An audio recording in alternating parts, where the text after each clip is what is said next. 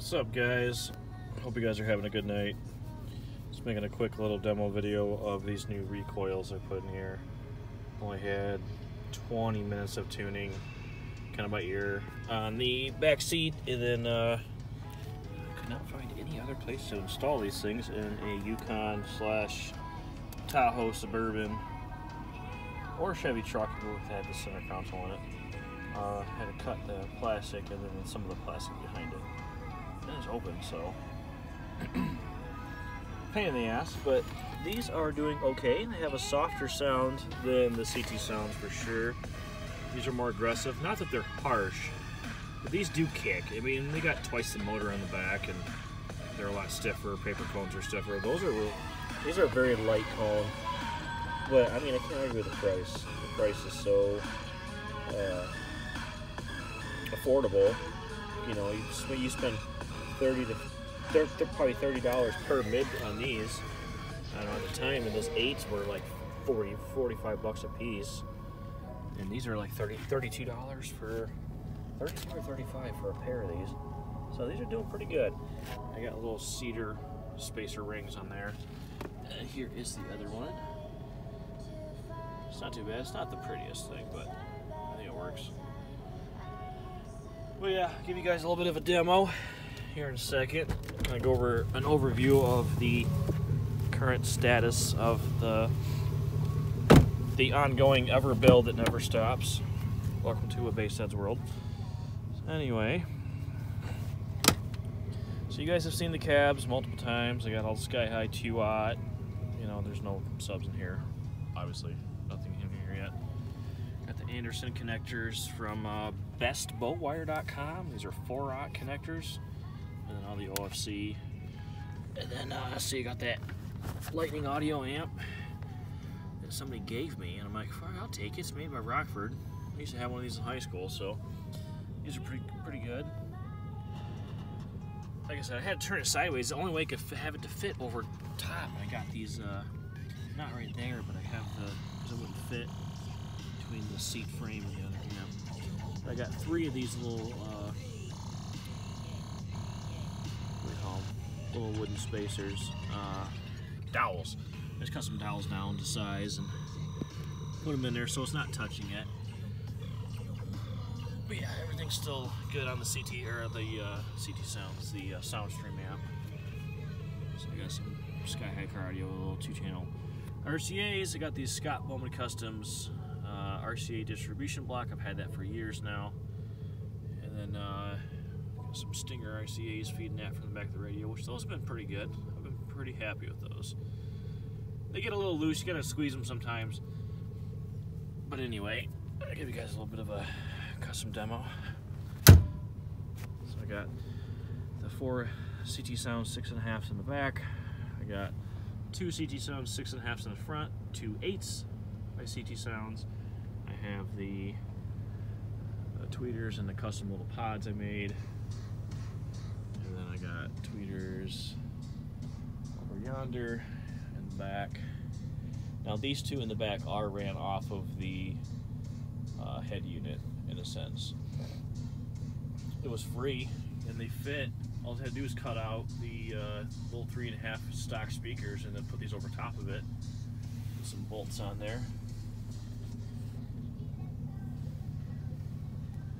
Not too bad. Over here. Alright, let's get going. Freaking rain in Michigan. Gotta love it. Anyways, give a little quick demo. Let's see here, what we got.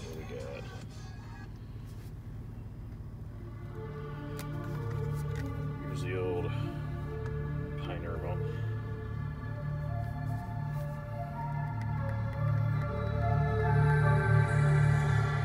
Lost in the darkness and now I know more. My dreams are all fading away. A fire is burning, but deep down I know that wanting it drives me insane. I need you to come back, I can't let you go. I look at the stars and I pray I'm gonna be there like never before. Give you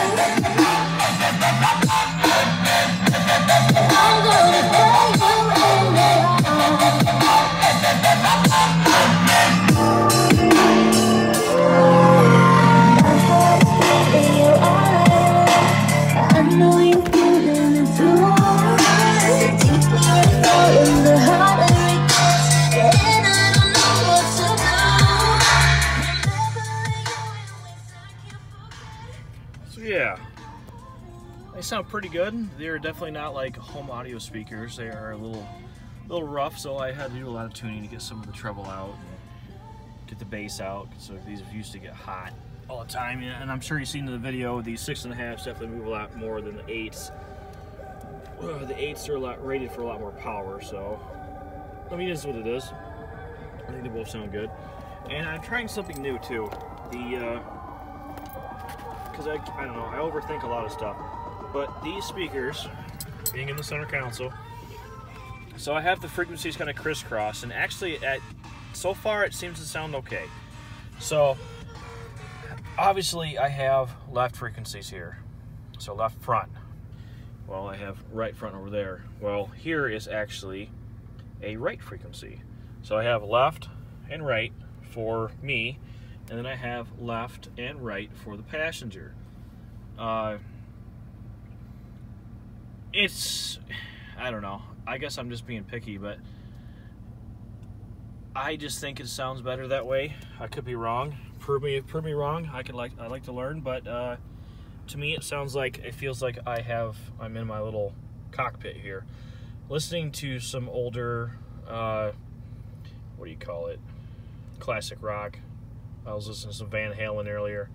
It almost sounds like both sides are here with me, but I still kind of pick my head up and you can still hear the tweeters up there and everything else. So I'm not 100% sure, but eventually I'll probably crisscross it to where it's both left over here. My only fear is if I have two left frequencies, one on my left ear and my right ear, I might not hardly even hear the right side, if you get what I'm saying. So, but yeah, anyways, none of that nonsense. Going to be building a box hopefully soon for 318s and doing a major slot port in there. Yeah, basically, most guys think they can fit 418s back there. That's impossible. You can't. There's just no way. You have to have it to the ceiling, because you would get less than 3 cubic foot per woofer ported if you had 418s back there. So my 318s, I have no idea what the TS parameters are. I literally got these, they were 10s, and I got them from fuaudio.com. One of my buddies talked me into it, and well, it's a mistake. 3 of them had extreme coil rub out of the 4. I sold the good one to somebody at work, and then I decided to recone them into 18s, and I went to lordbase.com and did some measurements. I ordered one of those biflar coils, and it said, oh yeah, it's rated for like 1,000 watts, good RMS. I'm like, well, they've been taking some good power. They probably take 2K all day long. So the 318s and the 2 cabs, I'm going to try to have 4.8 cubic feet per woofer after port and net, after it's net, whatever. So after port and sub displacement, 225 or 230 square inches of port, and then my tuning should be 25, 26 hertz. I'm sure if I put the extra box bracing, because I'm not going to try to use too much fiberglass resin. That doesn't seem to work out for me when I cake it in there with like 2-3 gallons of it.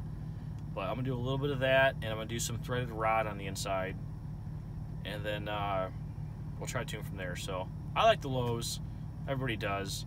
It seems like if I don't tune my stuff around 30 hertz, I'm not happy with it. So do 26, 27 hertz with more square inches of port than I did with the 15-inch Aero port that I used to have.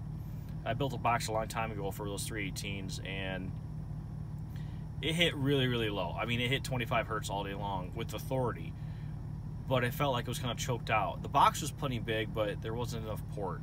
I think that was only like 150 square inches of port, so we're almost doubling that, and it should be pretty good. I don't have very much power on them. Those 2 cabs strapped, certified, only did like 3,500 watts, so if I get 4,000 watts on a burp, I'm pretty happy camper, because the 2 alternators on this truck only produce so much. So anyways, later guys.